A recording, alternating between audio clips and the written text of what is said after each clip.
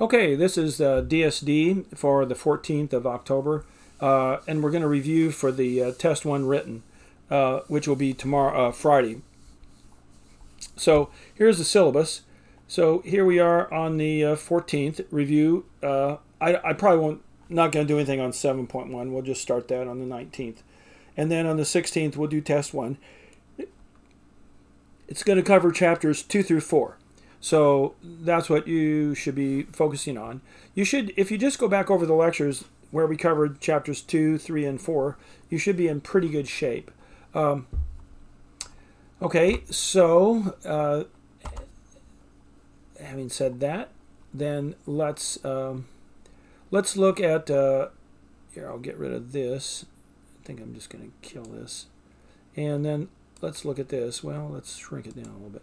Okay, and then we'll pop this over here. All right, there we go. Oh, yeah.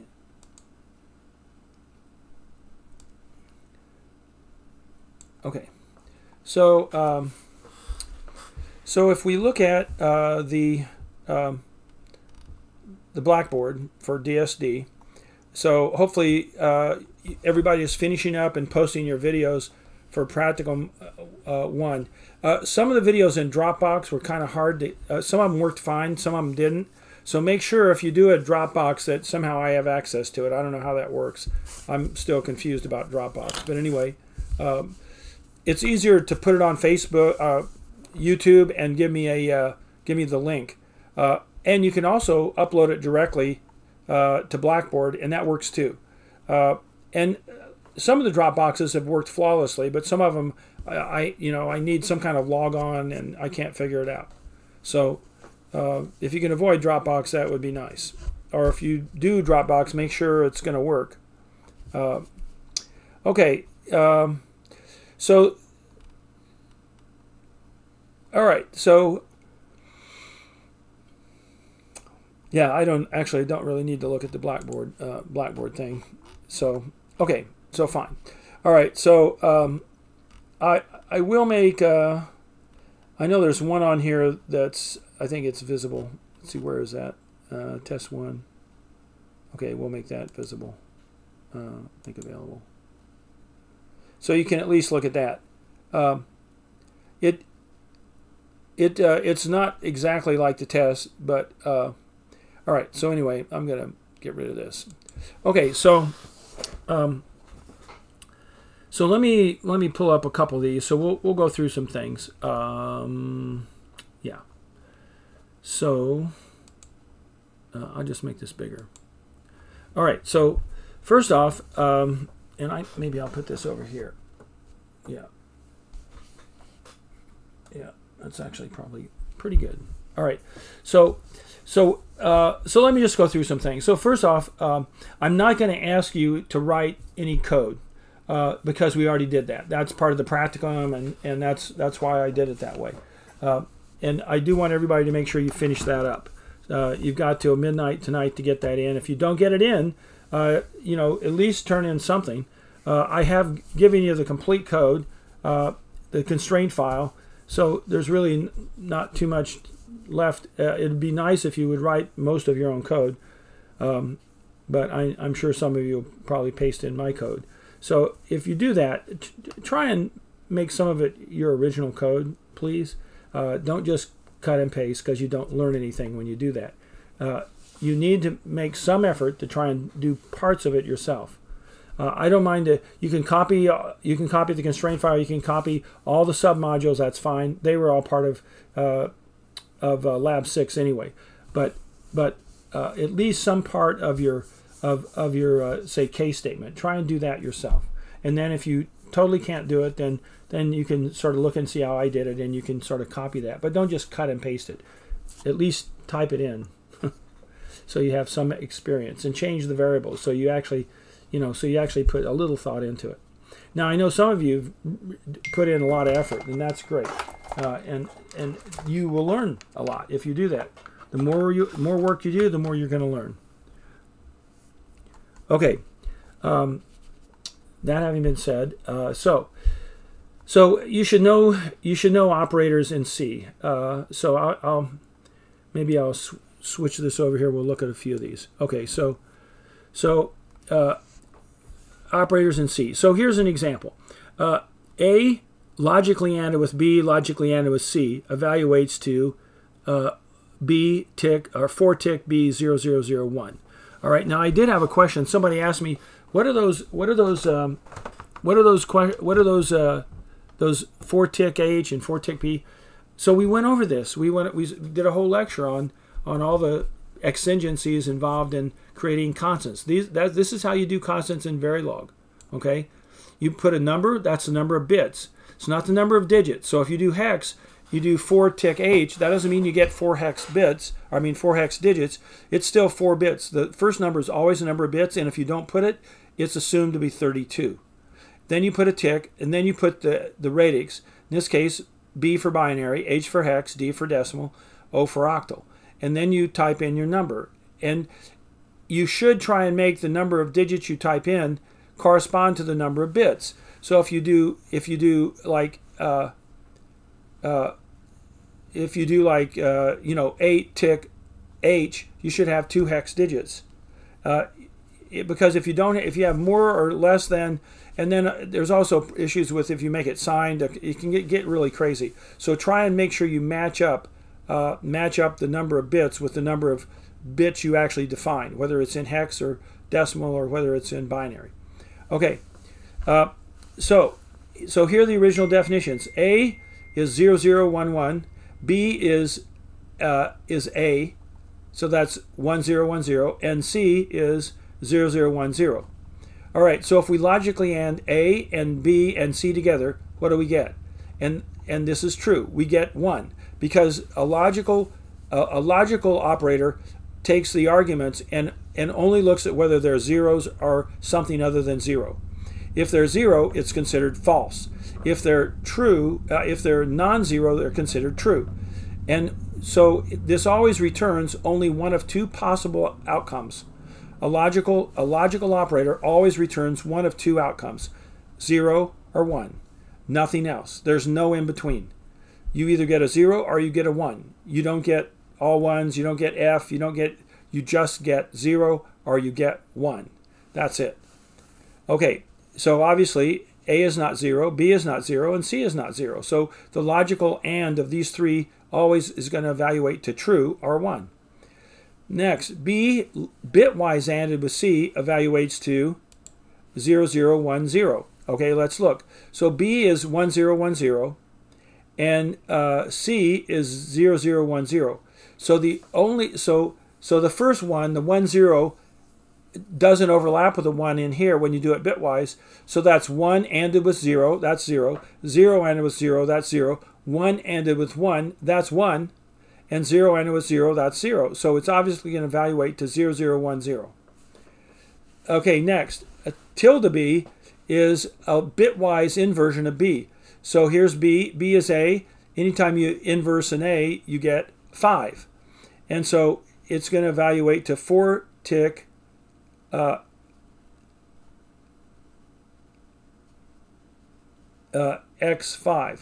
All right, so that's a good question. So what does the X mean?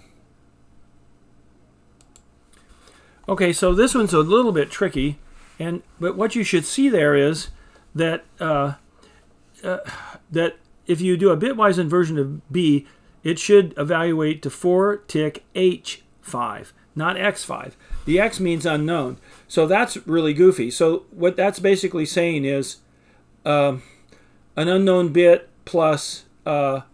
So there's no radix specified.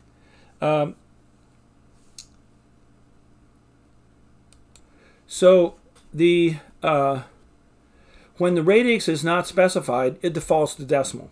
So basically, you're saying decimal X5. Well, so basically that's the first bit's unknown, and then you have 101. So that's what it defaults to, and that's not correct because it actually the tilde B, since B is 1010, turns out to be 0101. So the first bit is not X. So anyway, so that's false. Okay, not B is obviously 0. And 4 tick X0, that's not correct either because the X is not a hex designator. So that's false. That would be unknown, but it's known. It's a 0. It's 0, 0, 0, 0. E. A ORed with C evaluates to A. All right, so A and C, yes, it's going to be, A and C, no. So A and C does not evaluate to A.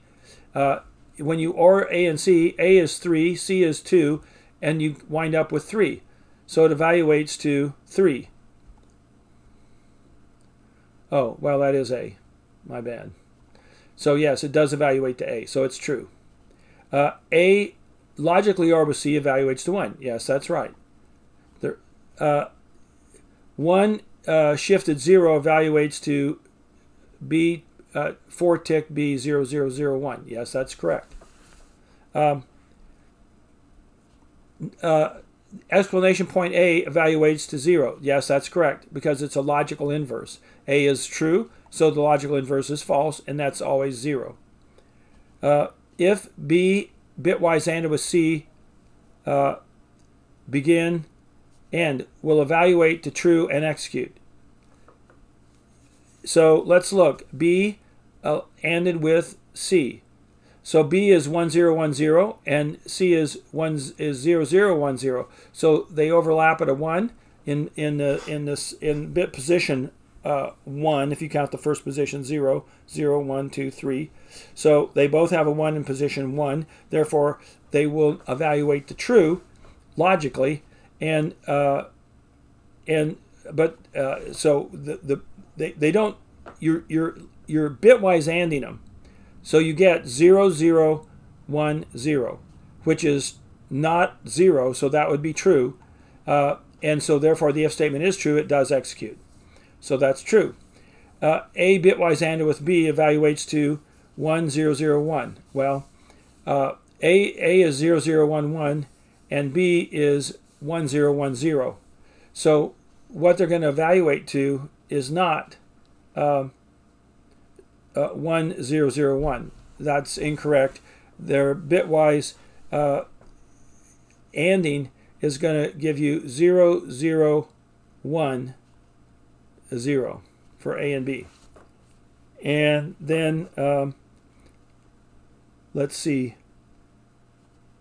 Then the last one here, A bitwise ANDed with the bitwise inversion of C. So we take C, which is 0, 0, 1, 0. You invert it bitwise, so that's 1, 1, 0, 1. Then you're going to AND it with A, which is 3. So 1, 1, 0, 1. So that's only going to overlap in the lowest order bit. So that's going to evaluate to 4 tick B 0, 0, 0, 1. That is correct. Oh, wait. Yeah, that's right. Yep. All right. Mark with an X whether the statement is an advantage for an FPGA or an ASIC using an F or an A. So F means it's an advantage for FPGA, and A means it's an advantage for an application-specific integrated circuit, which would be just a regular integrated circuit or even a mass programmable integrated circuit. All right, cheaper and small production runs. Clearly an FPGA. If you're going to do lots and lots, you can afford to have the foundry do these for you. But if you're not going to do lots, you really can't afford to go through the cost of firing the foundry up to make your chips. All right, so best choice for products where the clock rates are pushing the limits. If you really have to push the limits in clock rates, then you probably do want to avoid an FPGA because the routing can be quite complicated and can screw up your timing, since you're typically running your signals around a big interconnect matrix. Whereas in a dedicated chip, you're going to control the actual routing of every line, and or at least you can, and you need to then you can push the timing to the limits. Have much smaller chip area for the same circuit. So obviously, chip area is large for an FPGA because you have to include all the programmability hardware. So that would be an advantage to the ASIC. usually take longer to get a product to market. Yeah, if you're going to have the foundry involved, it's going to take longer. If you can just buy off-the-shelf parts, program them on your bench, you can certainly do that a lot faster. Best choice when multiple prototypes are planned. Yeah, when you're prototyping, you sure don't want to be running through an entire tool up for a foundry to do a production run for a single chip or two. That would be just prohibitive. Will likely be cheaper in very large production runs. Okay, that would be an ASIC. Clearly, in large production runs, the FPGA is going to get pricey because they're going to be more costly per chip than what you can make to do the same thing. All right, best choice where ability for field updates and changes are required. Okay, no choice. You have to have an FPGA. Best choice where clock skew would not be a big problem. FPGA, if you don't care about a little bit of clock skew, which means your clock goes through a longer path and might be delayed just slightly, then you're perfectly happy with the synthesizer routing your clock in some circuitous way through the interconnect matrix. So that's clearly true. Best choice where all the work must be in-house for security reasons. Yeah, if you're going to do that, then an FPGA would be nice. Best choice where the target is a large consumer market looking for the cheapest price point. Okay, so now if you're going to sell lots and lots of them, you're going to go with a dedicated chip. All right, how big would a ROM have to be to hold 300 2's complement integers that could vary from -100 to +100? Well, okay, so it's a good question. So how do we do this? Well, first we take the log base 2 of 300. We'll find that that the nearest power of 2 is going to be 512 because 256 is too small. So we have to double that. That's 512. So 512 is going to have 9 address lines, and then so we need at least 300 locations to store them. But how many bits do we need to hold plus or minus 200? Well, that's minus 100 plus 200. Minus 100 to plus 100. So that's 200 things, or 201 things actually, counting 0. And so as a result, we need 256. So that's 8 bits. So you need a byte, and we need 512. So how many address lines? 9. How many output data lines? 8. How many rows? 512. How many columns? 8. Same as the output data lines. Okay, what questions should you ask when you decide for either a read-only memory, a standard factory programmable, an erasable programmable read-only memory that would be, say, ultraviolet erasable, electrically erasable, electrically programmable read-only memory, or a flash, which is also an EEPROM? Does it need to be reprogrammed? So yeah, you would want that. You'd want that. Yeah. Well, you definitely want to know that before you decide what technology you're going for. So yes, that's true. You need to ask that question. Do we need to change individual locations? Yeah, if you're going to do flash, you can't change individual locations. If you're going to do a factory programmed ROM, you can't change individual locations. But with an EEPROM, you can't do that. You can't erase individual locations. You have to erase the whole chip. But with an EEPROM, you can. So yeah, you definitely want to ask that question. Do we need the cheapest technology for a very large production run? Yes, that's another good question. You would probably want to ask that and make sure that that you ordered a read-only memory if you were going to do that, because you don't need to reprogram it and you want to get the cheapest you can, and it's going to be a very large run. So then that would justify factory programming. Is size a critical issue? That's probably less of a question. How many I/O pins will we need? Yeah, that's also something you might want to ask, whether you're going to get it connected by, say, I2C, or whether you're going to have a parallel interface to it. And does it have to work underwater? It doesn't have anything to do with these. You just have to, that has to do with sealing it up nice and tidy. Okay, answer a few questions about the Nexus 4 board. How fast is the onboard clock? Well, I'll leave that to you to figure out. You should already know. Mark with an X, the FPGA has about how many pins? It has 325 pins, but a bunch of them are power pins. but it does have 325 pins. And by the time you subtract off the power pins, you still have quite a few GPIO pins that you can utilize. Our constraint file typically has set the I/O pins up for which standard. Usually low voltage CMOS 3.3. That's what we typically have been using.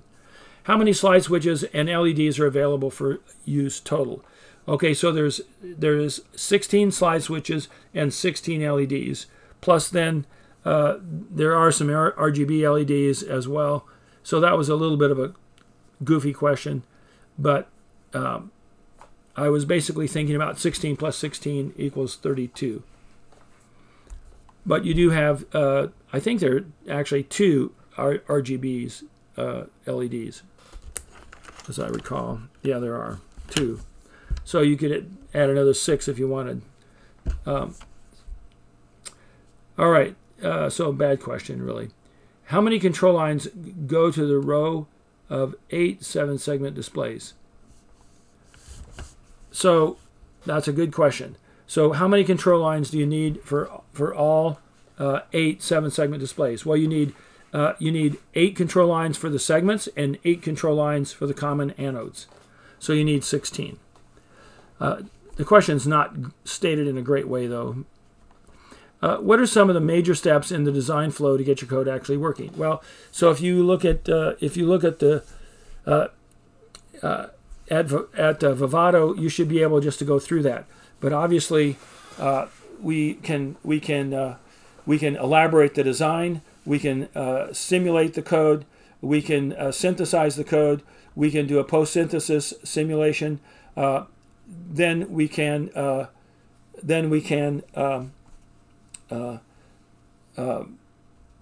implement the design. We can do the placing, the mapping, placing, and routing, and then we can generate the bit stream, and then we can program the board. We use files with each lab project in Vivado. What file connects the top-level ports to actual pins? That's this constraint file, right? And in fact, where do you find out whether the pin's an input or an output? You find that in the top module's port list. What file is the main module? What file has the main module and submodules? Well, that's your source file. Unless you have multiple source files, and then you'd have to talk about that. What is the file that is written to the Nexus 4 board? Well, the file that's written to the board is the .bit, the .bit file. Which file is used to run the simulation? You use the test bench, and then you instantiate your top-level module. There are 2 ways to list variables when you instantiate a submodule. Yes, there's the positional notation, and there's the name notation or dot notation. Here's an example instantiation. Which type of instantiation is used here? Well, since there's no dots, it's not the dot notation, it's not the name notation because there's no names in parentheses, so that's obviously positional. Okay, answer the following about always blocks. The left-hand signals in an assign statement have to be wires. No, that's, oh, yeah. Well, yeah. Okay, bad question. If it's inside an always block, they have to be registers. But if it's outside an always block, they have to be wires. Okay, the at star is typically used in blocks that result in sequential logic. No, they typically use them in blocks that result in combinational logic. The always at pos edge clock, comma, set not. This statement has a problem. Yeah, your set not must also be an edge signal. And so you have to specify that. I know at least one student said they had problems using the push button, even calling it an edge. I'm a little confused about that, but it should have been legal, so I don't know what was going on there. The right-hand signals in an always block have to be wires. No, they can be wires or registers. The always at pos edge clock, neg edge set not, this statement has a problem. No, that statement's fine. It should be good. When we have a set not out of the sensitivity list, when we leave a set not out of the sensitivity list, this means it is a synchronous set. Yes, that's correct. Active low synchronous set. It is a general rule to use non-blocking assignments in always blocks intended to be sequential. Yes, generally we do use non-blocking, but you'll notice in the practicum, I actually had some blocking statements in one of my always blocks because I was summing things up and I needed one statement to complete before the next statement used the answer to the first statement and added the third variable to that. Okay. We can use the test question mark if true test colon result if false construct only in an always block. No. We can definitely use that outside always blocks. That's the question mark colon syntax, and you can nest those too. We can use case statements in or out of an always block. Nope, that's not true. They must be inside an always block. We can use if statements only in always blocks. Yes, that is correct. We can only use if statements in always blocks, but you can use them in an always block, and then they don't necessarily have to result, in sequential logic. They could result in combinational logic. Okay. Continuous assignment statements. They can be used for modeling combinational logic. Yes, that's usually what we do. They are outside procedural blocks, always in initial blocks. Yes, we generally put continuous assignment statements are outside the always blocks. The continuous assignment executes when any right side signal changes. Yes, that's correct. The left-hand side of a continuous assignment must be wire data type. Yes, it must be wire data type. It cannot be a register. Assign #5 carry sum equals a plus b. This is a continuous assignment. Yes, it is. The above statement has a 5 nanosecond inertial delay. Yes, it does. The above statement has a 5 nanosecond transport delay. No, it does not. Assign pad. Assign pad equals enable question mark data colon 1 tick BZ. If enable is low, this will disconnect pad.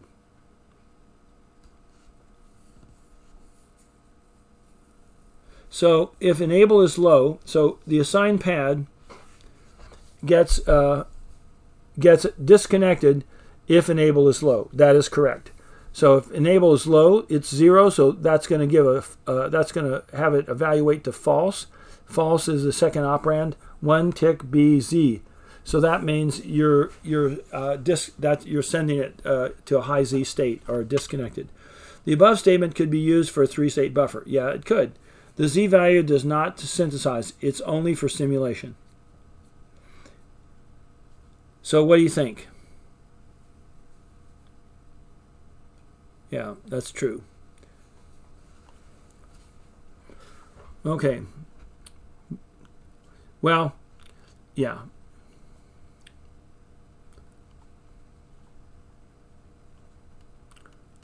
Okay. All right, so that's that. Okay. So that's kind of what I wanted to go over there.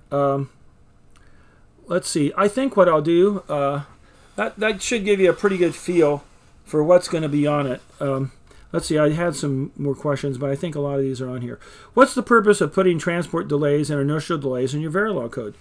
Well, we do that so that we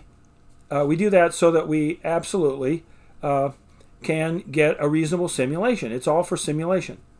List the advantages and disadvantages using an ASIC rather than FPGA for a project that requires a complex digital design. Well, so primary advantage is ASICs are going to give you faster. You can go through a whole number of prototypes. They're going to be expensive, but in smaller quantities they're going to be quite a bit cheaper because you have that big one-time fee to fire up the foundry to do your chip.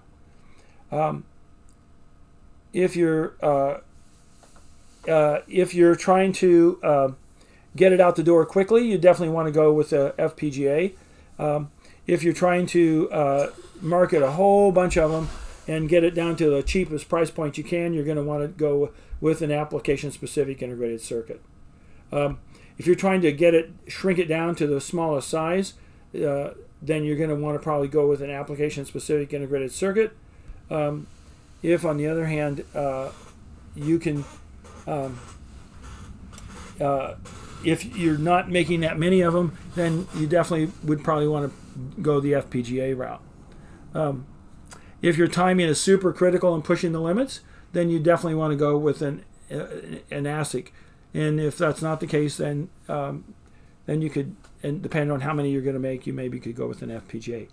How big would a ROM have to be to hold 100 2's complement integers that could vary from -200 to -400?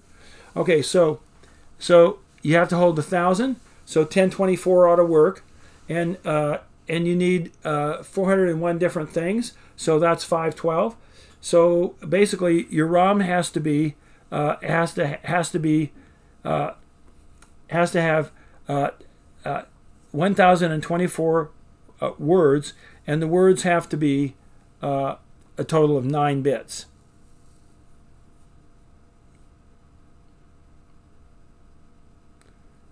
And you would your address lines would be you'd have to have 10 address lines, and you'd have to have 9 output data lines. Okay.